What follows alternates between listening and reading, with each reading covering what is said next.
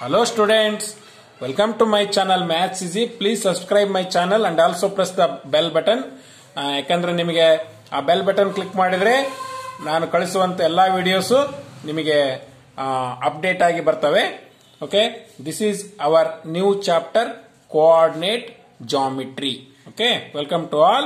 Okay, I will give introduction on this chapter. ಇದರ ಮೇಲೆ introduction ಅನ್ನು ನಾವು ಕಲ್ತ್ಕೊಂಡ್ರೆ ನಮಗೆ ಪ್ರಾಬ್ಲಮ್ಸ್ ಅನ್ನು ಯಾವ ರೀತಿ ಸಾಲ್ವ್ ಮಾಡೋದು ಅನ್ನೋದು ನಮಗೆ ಗೊತ್ತಾಗುತ್ತೆ. Okay, coordinate geometry. Okay, I will explain the points one by one.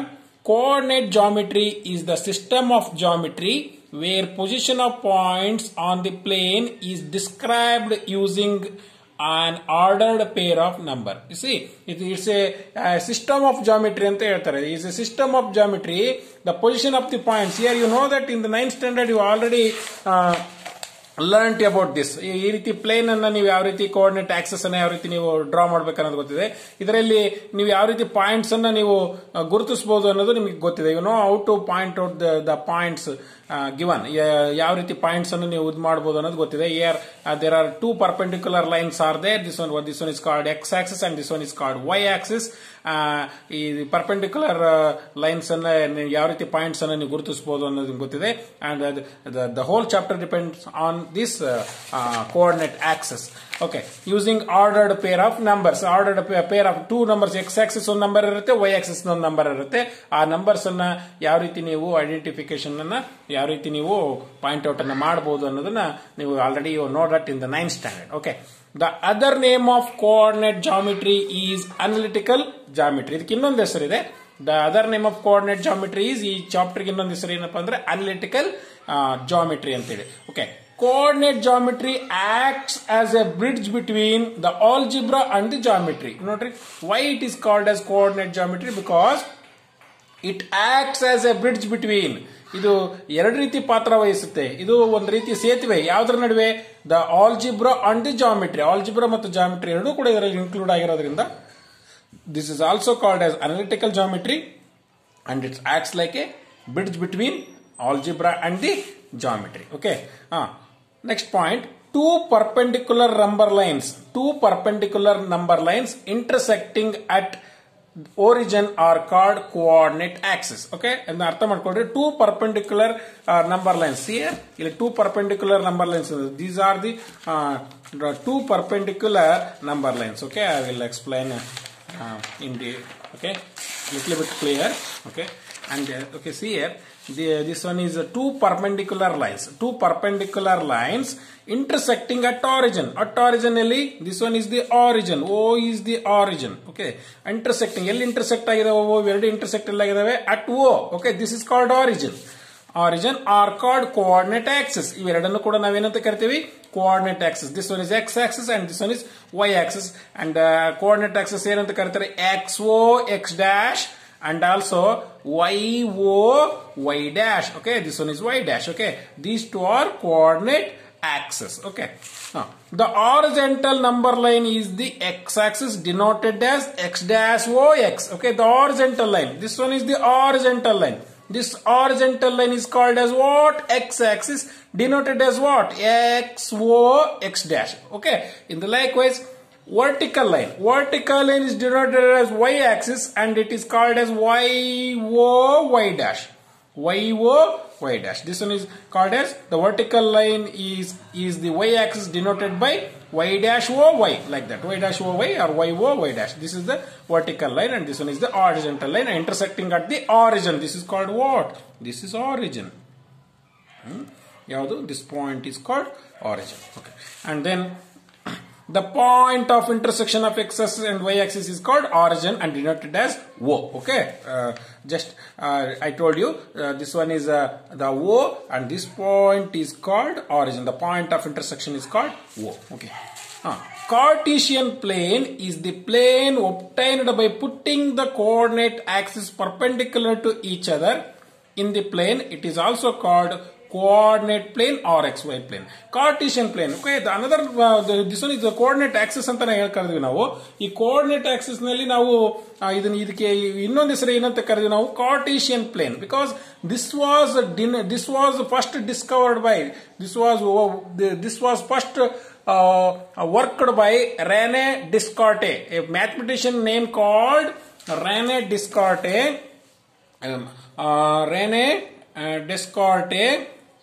Descartes. That's why Descartes ಇವರ ಹೆಸರ ಒಂದು ಗೌರವ ಸೂಚಕವಾಗಿ ನಾವೇನಂತ ಕರೆದ್ವಿ ನಾವು Cartesian system. This is called Cartesian system ಅಂತ ಕರೆದ್ವಿ ನಾವು. The mathematician name is called René Descartes. ಅವರು ಇದನ್ನು ವರ್ಕ್ ಮಾಡಿದ್ರು, ಅದಕ್ಕೋಸ್ಕರ ಇದಕ್ಕೆ ಏನಂತ ಕರಿತೀವಿ Cartesian system. What is Cartesian system? Cartesian plane is a plane and this one is a plane. Okay, this one is a plane. Okay, a plane obtained by putting coordinate axis perpendicular to each other. Obtained by ಈ plane ಅಲ್ಲಿ ಒಂದು perpendicular axis ಅನ್ನು ನಾವು put ಮಾಡಿದೀವಿ. Perpendicular to each other in the plane. It is also called coordinate plane or xy plane. This is also called coordinate plane or xy plane and also coordinating system. Coordinate or Cartesian system ಅಂತಂದು ಹೇಳಿ ನಾವು ಕರಿತೀವಿ. Why it is called Cartesian system? Because the name René Descartes ಅವರ ಒಂದು ಗೌರವಾರ್ಥಕವಾಗಿ ನಾವೇನಂತ ಕರಿತೀವಿ Cartesian system ಅಂತ ಕರಿತೀವಿ.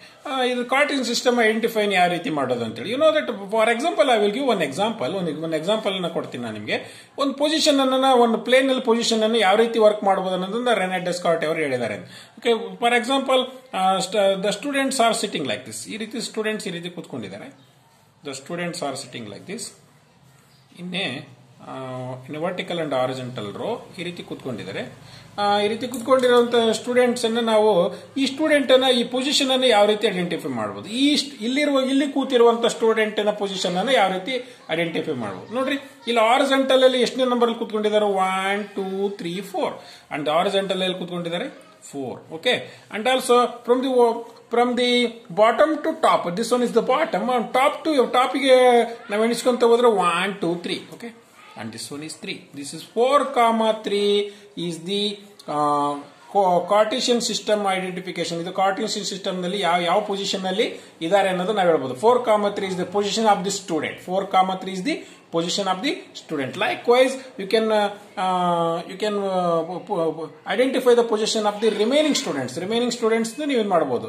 For example, what is the position of the student? 1 2 3 4. Okay, this one is the position of the student. And what is the from the bottom to top? 1 2. Okay, like this we can easily identify the position of the student. Okay, ನಿಮಗೆ ಅರ್ಥ ಇದೆಯಾ ಅನ್ಕೊಂಡಿದ್ದೀನಿ. ಯಾವ ರೀತಿ ನಾವು ಆ points ಅನ್ನ ನಾವು ಪಾಯಿಂಟ್ ಔಟ್ ಅನ್ನ ನಾವು ಮಾಡಬಹುದು, ಈ ರೀತಿ ಪಾಯಿಂಟ್ಸ್ ಅನ್ನ ಯಾವ ರೀತಿ ಗುರುತಿಸಬಹುದು ಅನ್ನೋದು ನಿಮಗೆ ಗೊತ್ತಾಯ್ತು. ಓಕೆ, ನೆಕ್ಸ್ಟ್ ಪಾಯಿಂಟ್ ಹೋಗ್ತೀನಿ. The x coordinate of a point is the perpendicular distance from the axis ಅಂತ. ಓಕೆ, ಈ ಲೈನ್ ಅನ್ನು ಅರ್ಥ ಮಾಡ್ಕೊಡ್ರಿ. The x coordinate of a point is its perpendicular distance from the y axis ಅಂದ್ರೆ. x coordinate of a point ಅಂತಂದ್ರೆ, for example, if I point out here, ಇಲ್ಲೊಂದು point ಮಾಡ್ಕೊಂಡೆ ಅಂತಂದ್ರೆ ಇಲ್ಲಿ x coordinate ಯಾವುದು? This one is the 3.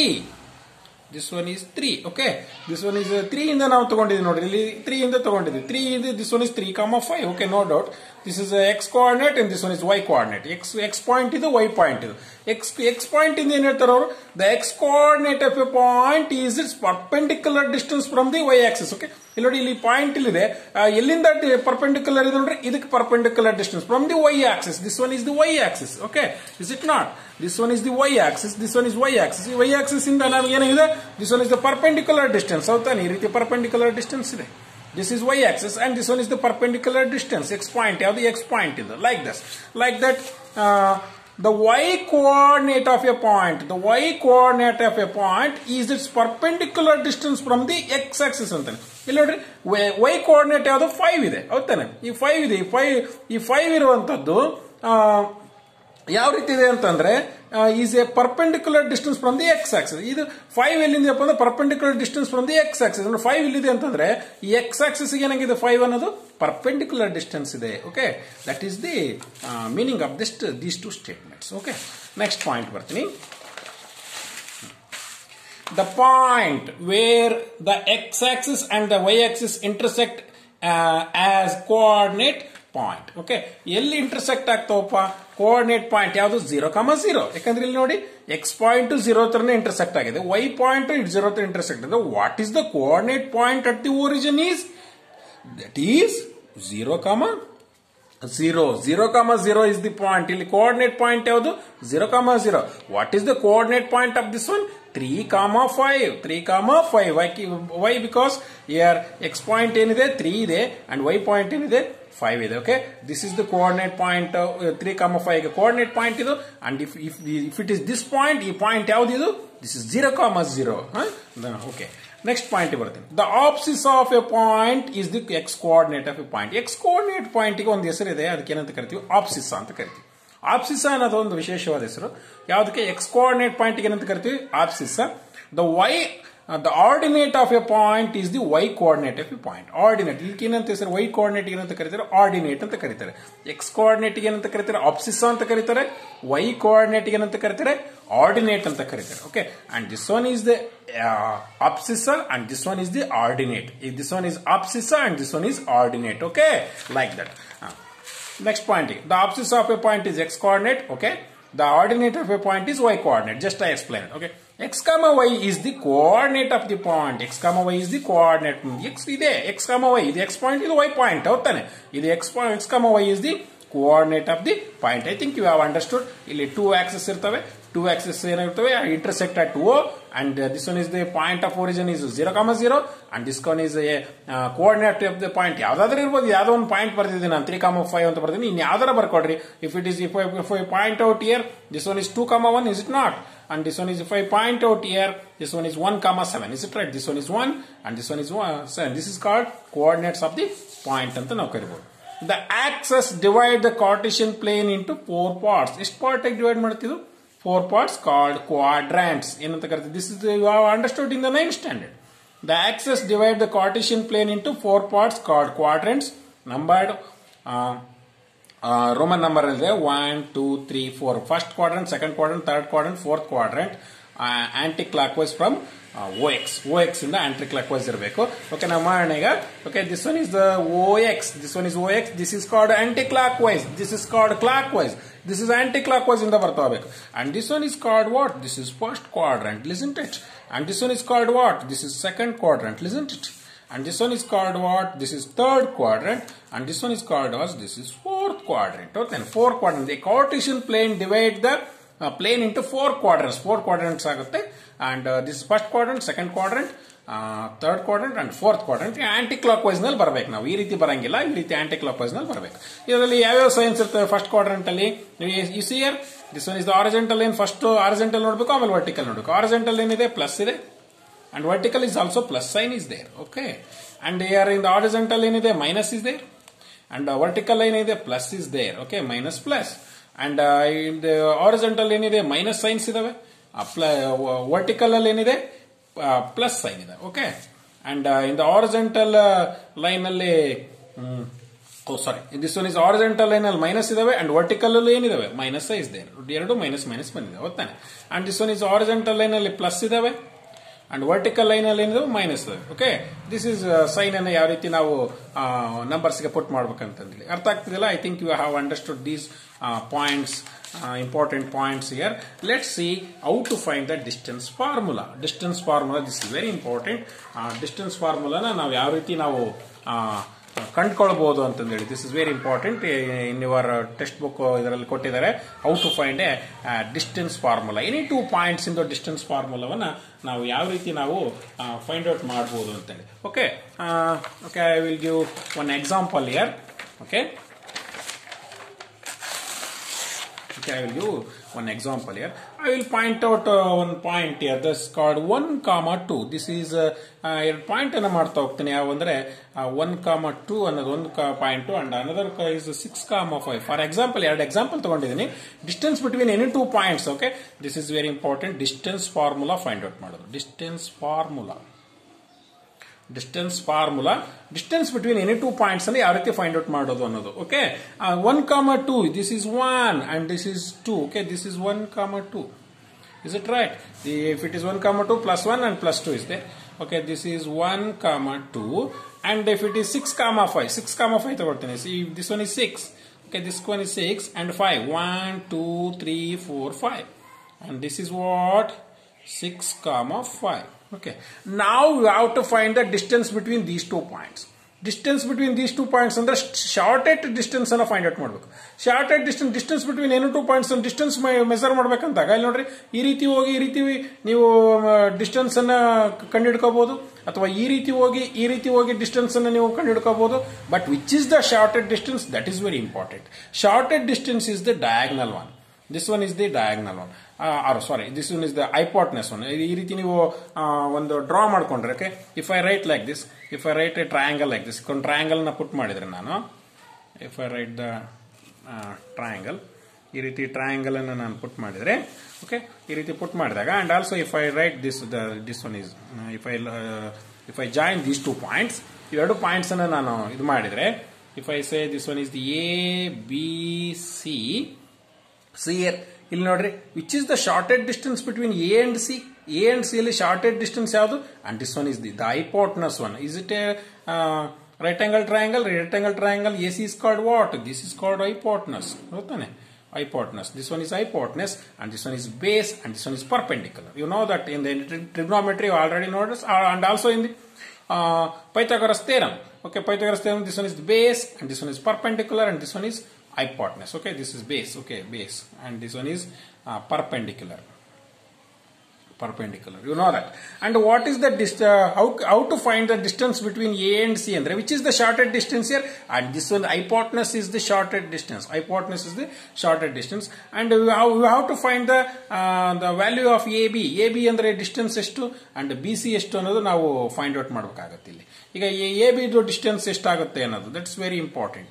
ಈಗ AB distance ಎಷ್ಟಾಗುತ್ತೆ ಅಂದ್ರೆ, AB ಎಷ್ಟಿದೆ ನೋಡ್ರಿ ಇಲ್ಲಿ, this one is AB is from origin ಇಂದ ತಗೊಂಡ್ರೆ, ಆರಿಜಿನ್ ಟು ಬಿ ತಗೊಂಡ್ರೆ ಇಟ್ ಈಸ್ ಆಫ್ 6 ಸೆಂಟಿಮೀಟರ್ ಅಂತ ಅನ್ಸುತ್ತೆ ನಮಗೆ. ಇಫ್ ಇಟ್ ಇಸ್ 6 ಸೆಂಟಿಮೀಟರ್ ಅನ್ಸುತ್ತೆ. ಆದ್ರೆ AB ತಗೋಬೇಕಂದ್ರೆ you have to take 1 centimetre ನ ಕಡಿಮೆ ಮಾಡ್ಕೋಬೇಕಾಗತ್ತೆ, because the A starts from here 1 centimetre ಕಡಿಮೆ ಆಗುತ್ತೆ ಇಲ್ಲಿ. ಹಂಗಿದ್ದಾಗ ಏನಾಗುತ್ತೆ, 6 minus 1 is what? 6 minus 1 is, this one is 5, this one is 5. ಹೌದಾನೆ? 6 minus 1 is 5. ಯಾಕಂದ್ರೆ ಟೋಟಲಿ 6 ಇದೆ ನೋಡಿ ಇಲ್ಲಿ. So totally from O to ಎಲ್ಲಿದೆ, O ಟು ಬಿ ಎಷ್ಟಿದೆ, 6 ಇದೆ. ಆದ್ರೆ 1 ಸೆಂಟಿಮೀಟರ್ ನ ಮೈನಸ್ ಮಾಡಬೇಕಾಗುತ್ತೆ. What you want AB it self. That's why 6 minus 1, ಈ 1 ಸೆಂಟಿಮೀಟರ್ ಕಳಿಬೇಕಾಗುತ್ತೆ. ಹಂಗೆ 1 ಆಯ್ತು. ಲೈಕ್ ವೈಸ್ ಇದರಲ್ಲೂ ಕೂಡ ಯಾವ ರೀತಿ ಮಾಡ್ತೀರಾ? ಈಗ ಇದರಲ್ಲಿ ಯಾವ ರೀತಿ ಇದೆ ಅಂದ್ರೆ ಎಷ್ಟಿದೆ ನೋಡ್ರಿ, 1 2 3 4 5. 5 ಇದೆ. 5 ಸೆಂಟಿಮೀಟರ್ ಇದೆ. 5 ಸೆಂಟಿಮೀಟರ್ ಅಲ್ಲಿ ಎಷ್ಟು ಸೆಂಟಿಮೀಟರ್ ಮೈನಸ್ ಮಾಡಬೇಕಾಗುತ್ತೆ ನೀವು? 5 ಸೆಂಟಿಮೀಟರ್ ಅಲ್ಲಿ 2 centimetre. 1 2 5 minus 2, 5 minus 2. Okay, 5 minus 2 ನ ನೀವು ಮೈನಸ್ ಮಾಡಬೇಕಾಗತ್ತೆ. ಇದು ಮೈನಸ್ ಮಾಡಿ, ಈಗ ವ್ಯಾಲ್ಯೂಸ್ ನಿಮಗೆ ಗೊತ್ತಾಯ್ತು. ಈಗ AB ಅಂದ್ರೆ 5 and 5 minus 2 is what? 3. 5 minus 2 is what? 3. Okay. According to the Pythagoras theorem, what? According to Pythagoras theorem, hypotenuse square is equal to square on the hypotenuse. That is what? AC square is equal to AB square plus BC square. It's not. AC square is equal to AB square plus BC square. And AC square and is what? AC square I will write as it is. And AB is what? AB is okay. AB is what? 5 square. Is it right? AB is 5 square. Okay, I will write rate ಮಾಡ್ತೀನಿ. AC square is equal to AB square ಅಂದ್ರೆ ಎಷ್ಟು? 5 square plus BC square ಅಂದ್ರೆ ಎಷ್ಟು? 3 square. AC square is equal to 5 square is 25. 3 square is 9. Okay.